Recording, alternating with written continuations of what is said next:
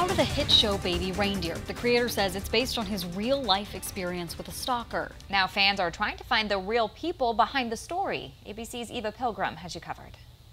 You say this woman's stalking you? Yeah, like 6 months maybe. Why'd it take you so long to report it? I think she needs help. She comes to my work, my house. This morning, Baby Reindeer, the show about a man's relationship with a female stalker, hitting #1 on Netflix with 22 million views in just 1 week. There's a reason you're keeping her around, and maybe it's what she gives you.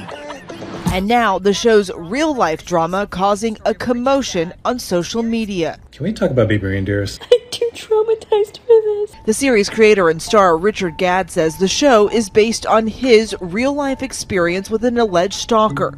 The London comic saying a woman sent him more than 41,000 emails, left 350 hours of voicemails, and mailed more than 100 pages of letters over several years. Martha, can you let go of my hand now, please? Martha, please let go! Don't you dare!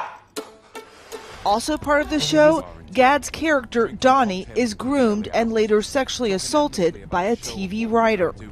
Somebody hurt you? Now, some viewers turned internet sleuths are on the hunt to figure out the real people behind the characters. There's just been a new rise of people trying to find out and uncover the real life identities of these characters. This show about stalkers, it's turned its own fans into stalkers. The Daily Mail tracking down a woman they claim is the alleged female stalker that inspired the show, but not identifying her. The woman reportedly saying, "I'm the victim. He's written a bloody show about me."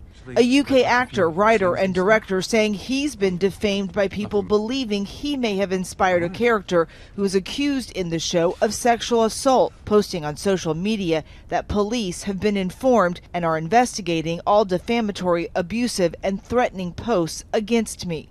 Gadd taking to social media pleading with fans to stop the sleuthing, writing, "People I love, have worked with, and admire are unfairly getting caught up in speculation. Please don't speculate on who any of the real-life people could be. That's not the point of our show."